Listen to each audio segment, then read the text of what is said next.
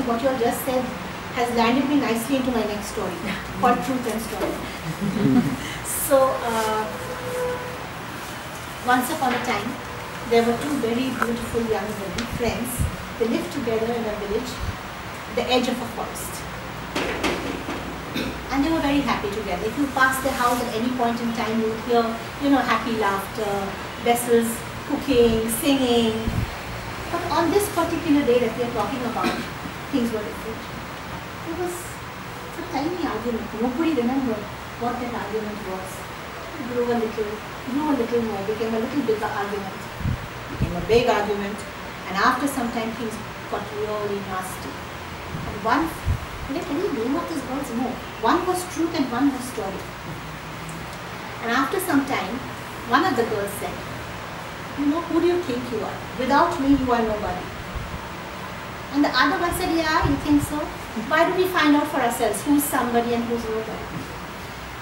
And so then they had a little, a contest. So they developed this contest. They said each one will have to walk singly, right from their own house, which is at the edge of a forest, to the middle, to the center of the village, and then walk back.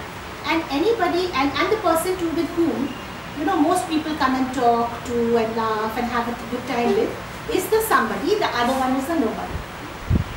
Truth walked first. She walked, she looked here and there, hoping to catch someone's eye. But today somehow people kind of averted their eyes, they didn't look at her and they kind of walked away. If they were on this footpath and she was coming, they would slowly cross over. And Truth reached the middle of the village and nobody had talked to her. So this is very bad. This is not looking good for me at all. This cannot happen. I cannot go back home like this. So what can I do? She said, well, I'm pretty. But one thing. There's one way nobody can not look at me.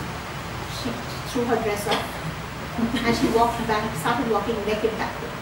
Thinking now people will look at me. How can they not look at me? But what happened was when people were gently moving away, now they rushed away screaming.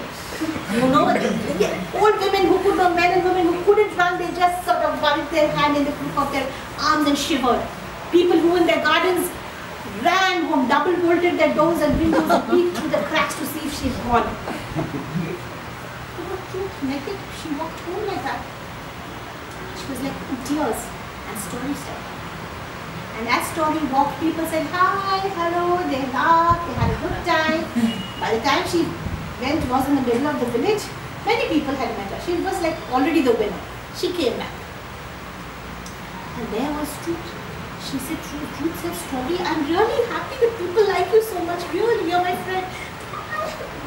People hate me so much. She cried and cried and cried. And when Story saw her friend crying so much, something hard in her heart melted. And she said, you know what, Truth? Actually, it's not that people only like me and they don't like me.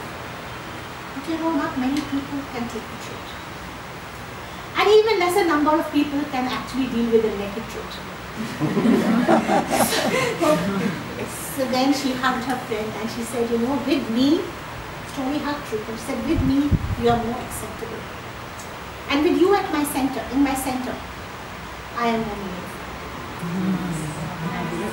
And so, that evening, they cooked together, had a nice meal, and then they went out for a walk.